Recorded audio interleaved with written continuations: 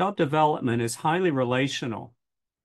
Of course, we need to have a relationship with the job seeker, understanding things the person's good at doing, interested in doing, and what needs to be in place for this person to be at their best.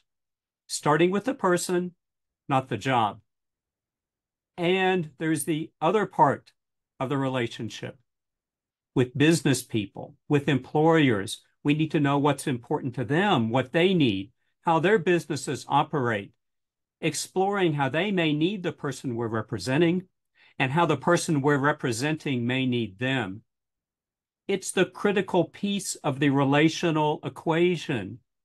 We get to be the introducers, connecting people who have a lot in common, who otherwise may not have ever met.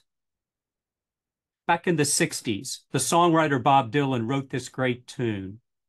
The times they are a-changin'. And I think the times are a-changin'. Mindsets are changing. More and more people with disabilities are taking their rightful place in the world as valued employees, not grouped with other people with disabilities, not in special businesses, no pity or charity in the hiring equation. No. Belonging, contributing, making a positive difference in the world.